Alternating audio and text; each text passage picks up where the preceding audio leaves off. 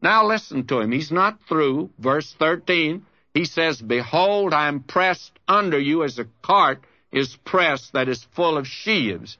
Now, there are different ways of interpreting this. In fact, I'm told different ways of translating it.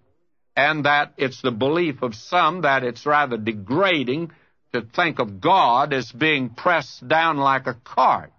Well, I don't feel that way about it. My feeling is that God is saying here, you have put me in a difficult situation. You are my people.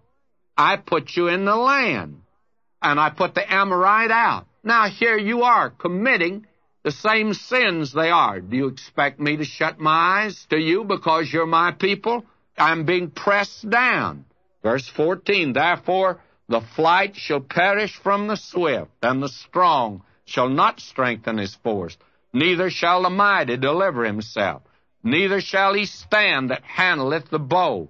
And he that is swift of foot shall not deliver himself. Neither shall he that rideth the horse deliver himself. And he that is courageous among the mighty shall flee away naked in that day, saith the Lord.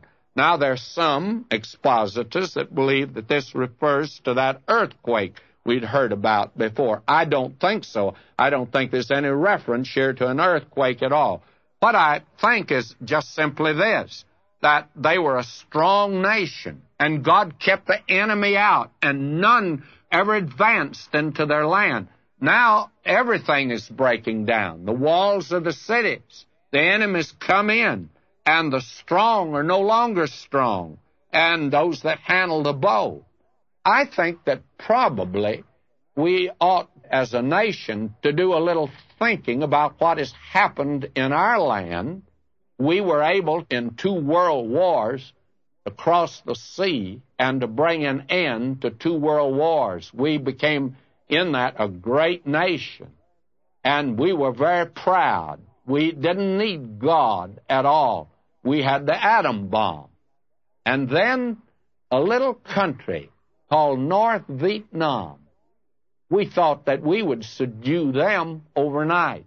One of the presidents in the early 60s, why, he began to send troops in. Then the next president did, and then on. And I'm not attempting to fix blame on any president, but I do say that America should have learned a lesson. We did not win a victory, and we were never able to subdue the little enemy.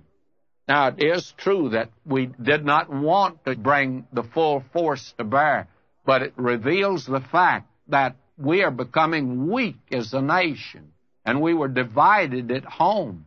Maybe somebody ought to wake up today, and instead of shutting our eyes to the condition of our land, that we ought to begin to call attention to it, that God is already beginning to bring us down as a nation, as He brought His own people down. He said, you're becoming weak, and you don't seem to realize that I'm moving now, and I'm beginning to judge you. That is the message that is there. And no wonder they wanted to run Amos out of town.